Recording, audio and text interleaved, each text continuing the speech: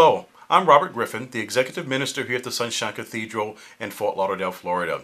I want to thank you for joining us for worship via the internet today. And if you are ever in the Fort Lauderdale area, let me personally invite you to stop by and worship with us on Sunday mornings at 9 and 10:30 a.m. We also invite you to join us on our Facebook group or follow us on Twitter. But for this moment, let's go inside and see what exciting worship opportunity lay in store for us.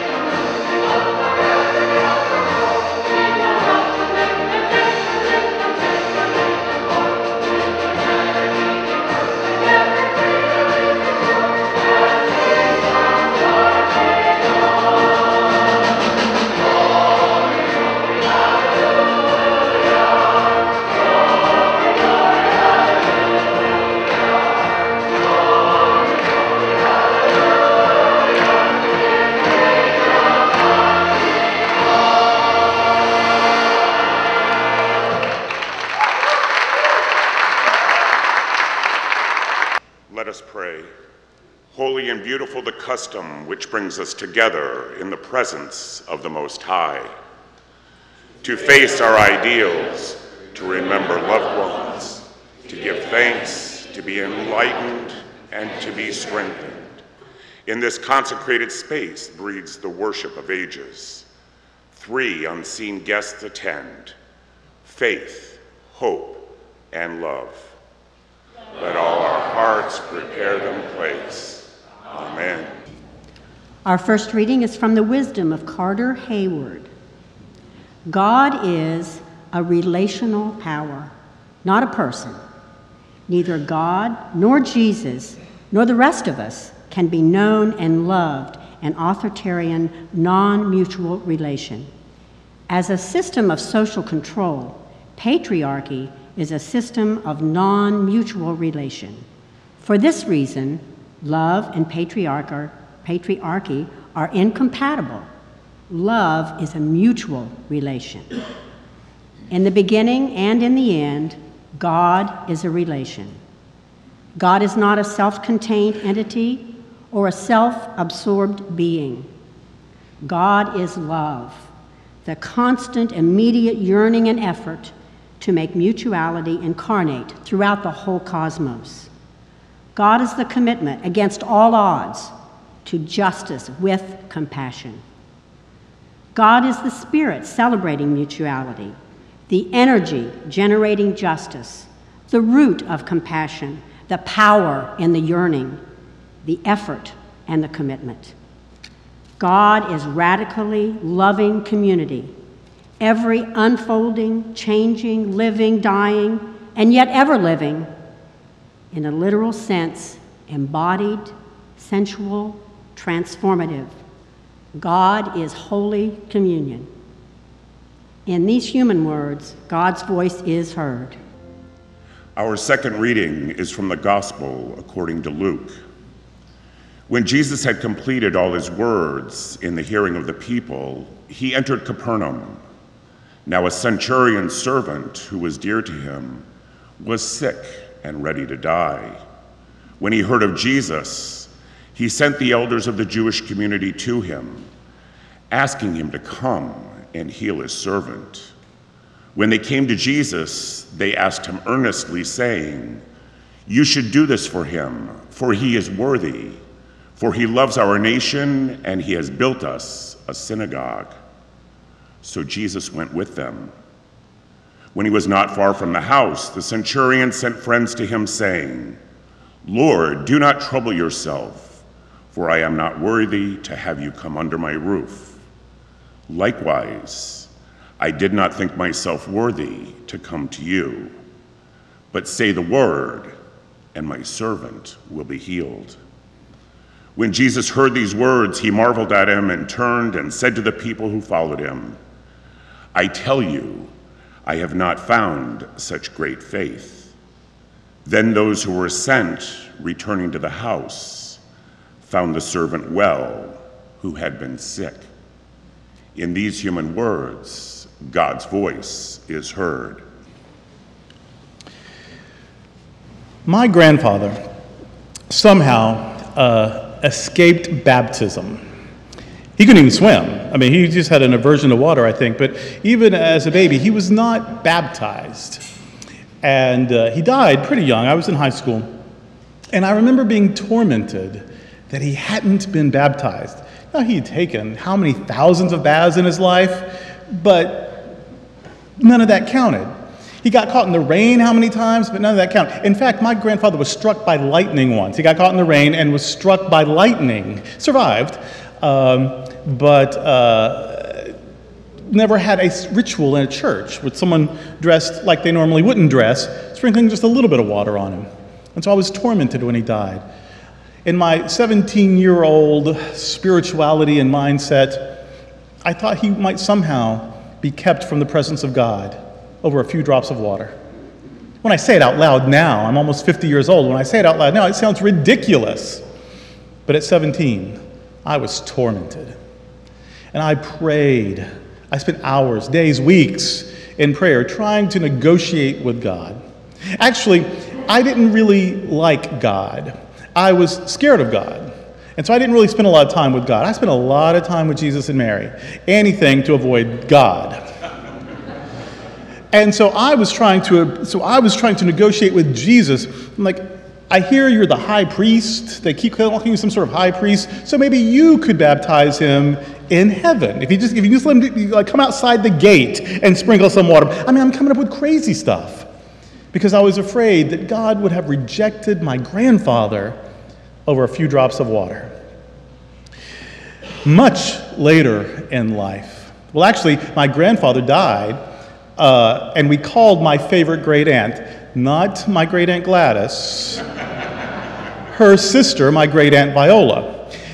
And my great aunt Viola was the last thing she ever said to me was that I was the son she never had. I told my uncle that, and he got angry because he said she used to tell that to me. I'm like, well, snooze you lose, you get bumped off. But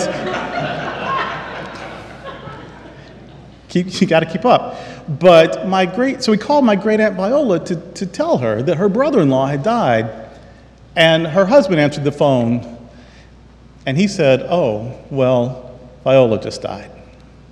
My grandfather and favorite great aunt died 5 minutes apart. So I'm 17. So I'm thinking, all right, God is just not reliable, or worse, mean. And for some reason, religion is so encoded in my body, so encoded in my bones, so encoded in my brain. I just could not be religious. I couldn't give it up. But every Sunday, when we'd pray the Lord's Prayer, I wouldn't say, "Thy will be done," because thy will is obviously hateful sometimes. And I'm not asking for that. I am not asking for hatefulness. That went on for years, where I just omitted that line of the prayer. I am not praying any such foolishness. Well, years of struggle and education and therapy and medication. And I'm happy to say I have a much bigger and better God today. And I would never promote, share, preach, or offer the God of my childhood to anyone.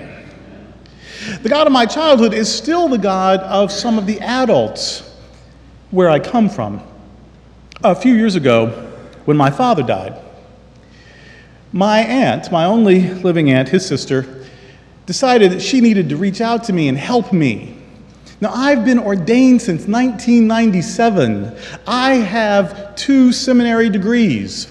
I've been doing this for a long time. I wouldn't even stop going to church when I just almost hated God.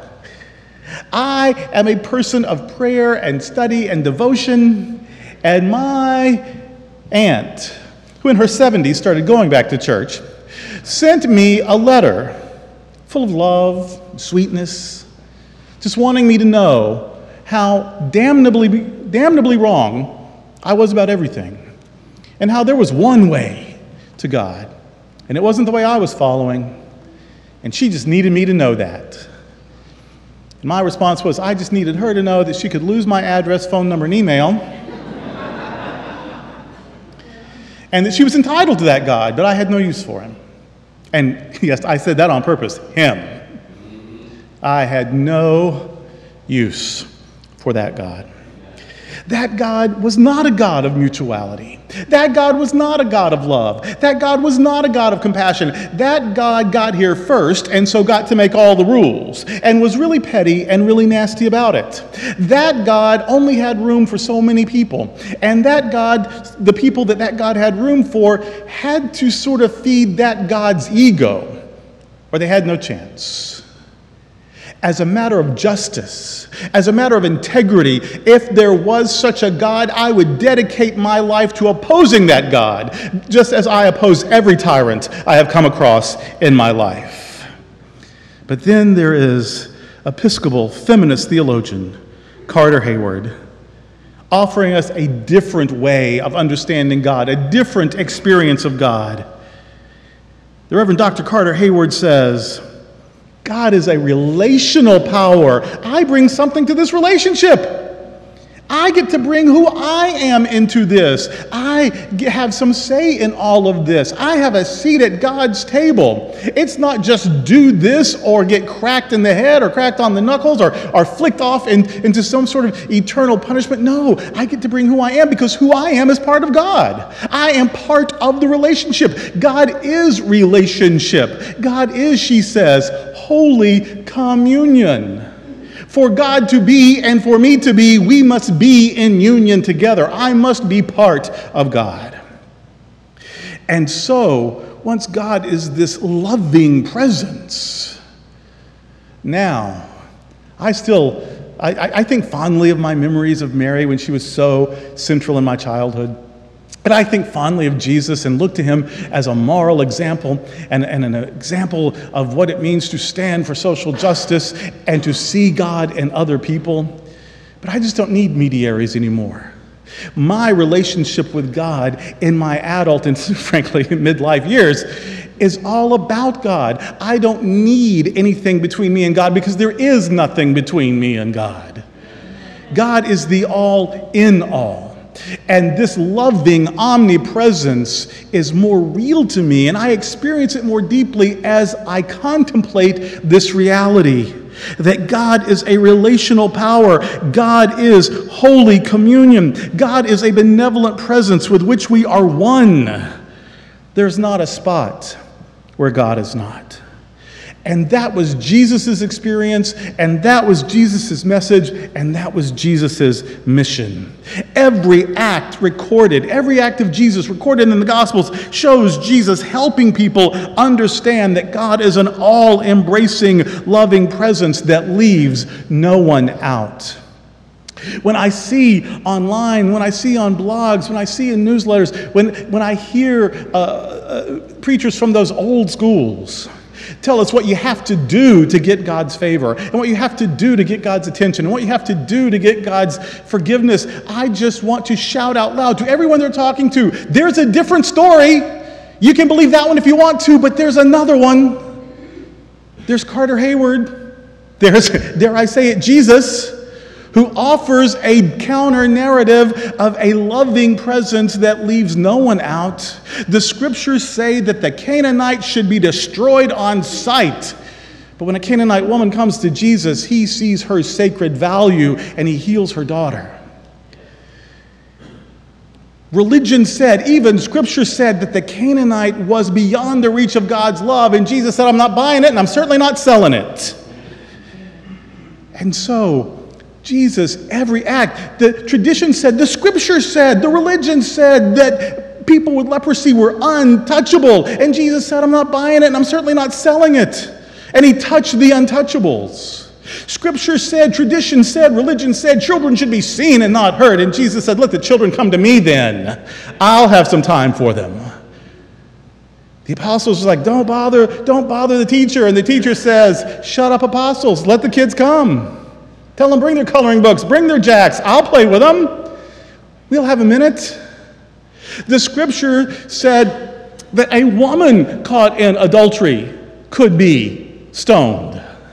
And when a woman is about to be stoned because she has been caught in adultery, Jesus steps up and says, well, who was she caught in adultery with? Adultery is not a one-person activity.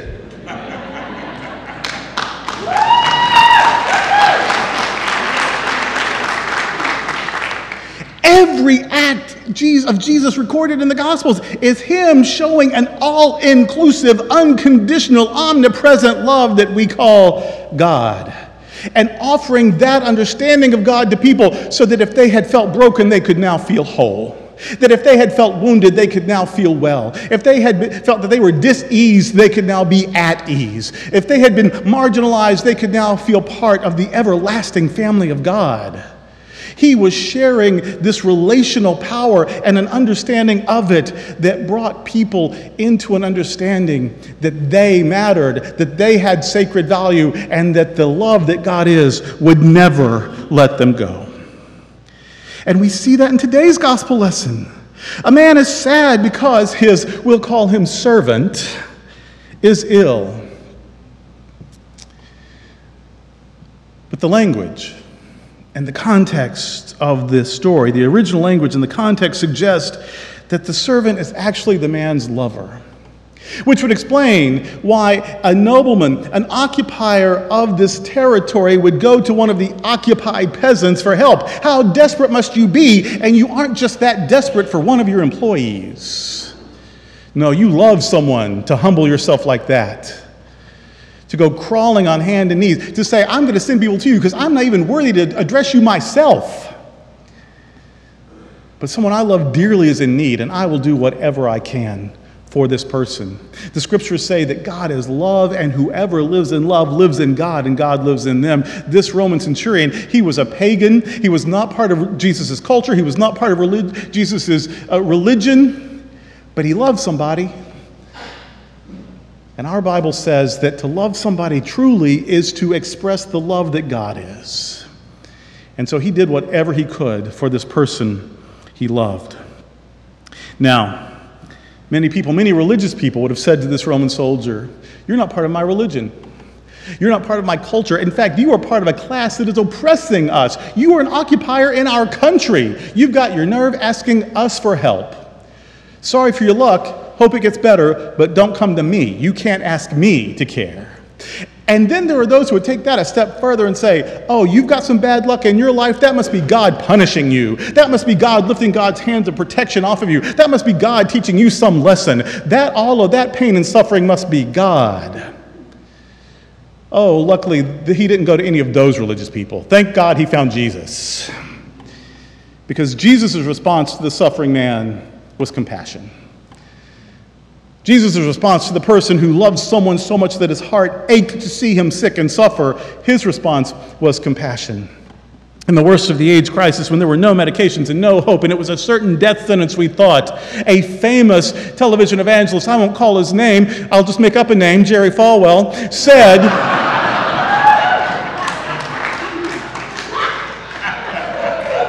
misused a quote from the Apostle Paul to say that the AIDS crisis was proof that God is not mocked. He said it was God's punishment for same-gender love and attraction, that it missed so many lesbians he didn't seem to think about. But in any case, he dared to blame suffering on God. But Jesus responded to suffering with compassion. Because God is love, and to serve a God that is love means to serve with compassion. There's no other way. And so the man says, my servant, who I love more than most people love a servant, is very ill, and I am desperate. And Jesus responds with love and compassion and care. Jesus knows that God is with the Roman. Jesus knows that God is with the servant. Jesus knows that there's not a spot where God is not. And so the future has infinite possibilities, even for this Roman and for the person he loves. That is Jesus' mission. That is Jesus' message. And that is, with all my heart, what I want the mission of the Sunshine Cathedral to be. I want us, as Jesus did, to say over and over to every single person who will listen that God's love is unconditional and all-inclusive and everlasting. I want everyone who has ever received a well-meaning but devastatingly misguided letter from an aunt. I want every such person to hear, you are God's miracle and not God's mistake. I want everyone who has lost a loved one and thought that they were somehow beyond the reach of God's love for lack of a few drops of water to hear your loved one is forever safe in the love that God is. I want everyone who ever heard that God was a shark in the ocean of life just out to get them. I want them to hear another narrative so they can say, maybe they got it wrong and God is love and my love is God's gift to me and how I share it is my gift to God. That's what I want so very much.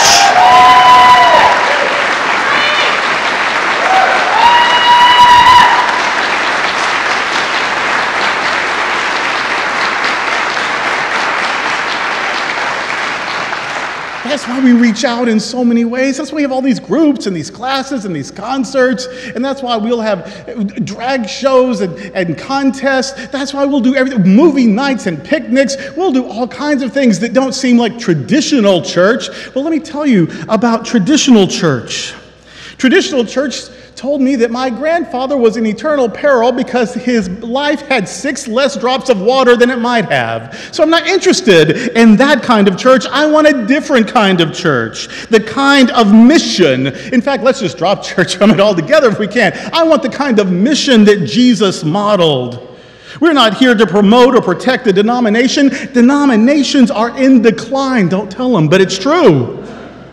They are in decline because they are guarding the past rather than leading into the future. They are protecting the status quo instead of challenging it. They are trying to maintain what was instead of trying to figure out what could be. Now, Sunshine Cathedral has some affiliations for now, but I insist that we are and remain trans-denominational and post-denominational. We will not go the way of denominations. We will go the way of Jesus' mission.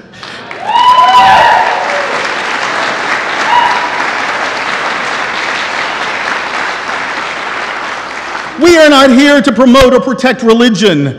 God, the power of omnipresent love, the source and substance of all that is, does not have a religion. I'll let you soak that in for a second. That may be news. But why would God need a religion? What did God do before we created religions? God isn't Catholic, but Catholics are part of God.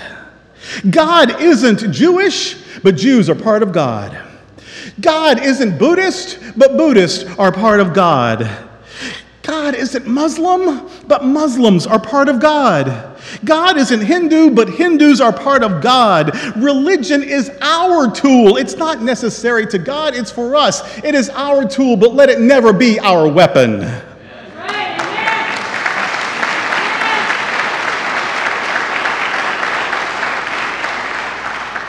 We are here to be faithful to a mission, not a tradition, not ritual, not even to sacred text, not to what was, not to names. We are here to be faithful to a mission, and that mission is sharing the message of divine omnipresence, a relational power, a holy communion, a union with all that is and all that ever will be. So on your way into the operating room, I want you to know God is with you. As you are mourning the loss of your loved one, I want you to know God is with you and with your loved one. someone. As you are applying for that job, I want you to know God is with you. As you are recovering from the betrayal of a friend, I want you to know that God is with you and with that friend. As you are missing that lost pet, I want you to know that God is with you and with that pet. As you are facing challenges and important decisions in your life, I want you to know that God is with you, because God has to be, because there's not a spot where God is not. This relational, loving power is everywhere, fully present,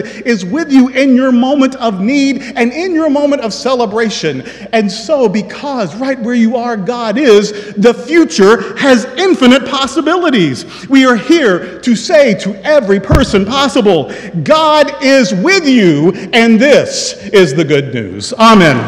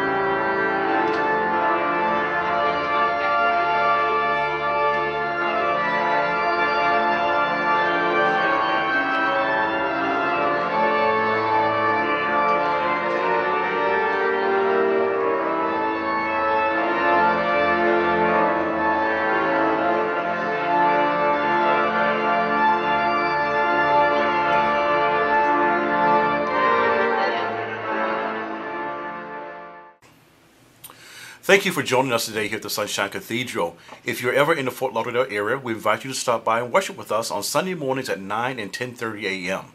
If you'd like to make a donation to the Sunshine Cathedral, or if you'd like to find out other resources that the Cathedral has to offer, please visit us at www.sunshinecathedral.org. Until the next time, we look forward to seeing you here at the Sunshine Cathedral.